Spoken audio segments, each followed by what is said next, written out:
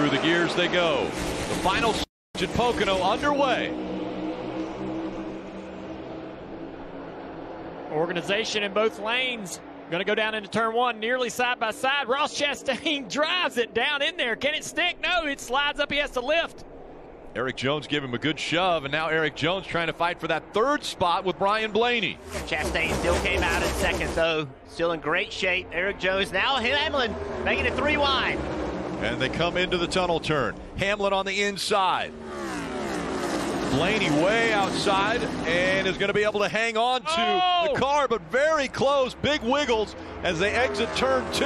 Hamlin takes the spot away. Looked like Blaney was waving at Hamlin down the straightaway.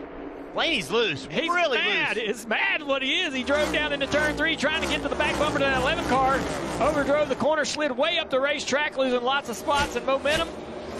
I swear down the short chute into 3, I could see something like he was waving, trying to point at Denny. He was so angry, but then he basically chopping his line on corner exit of the tunnel. William Byron trying to get by Erik Jones, but Jones fighting back on the outside, not going to have enough momentum. Here comes Blaney once again. He gets way up into loose stuff as well, loses lots of positions, lots of momentum. Harvick going by, Christopher Bell. Look at Blaney, see if you can see that windshield. Look at his hands right there.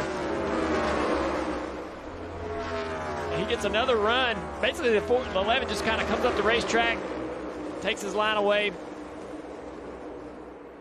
Just racing, hard racing. Blaney didn't appreciate it, but he tries to get down the corner. Look at him get sideways. Wow. Car just turned dead sideways on him, Jeff.